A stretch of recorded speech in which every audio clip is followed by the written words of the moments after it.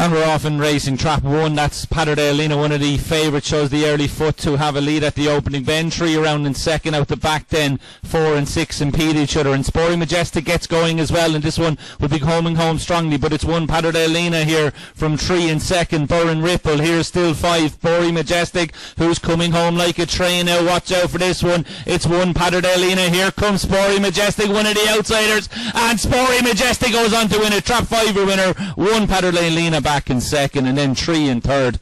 BURREN RIPPLE, 28.67 the clock here. Very quick run.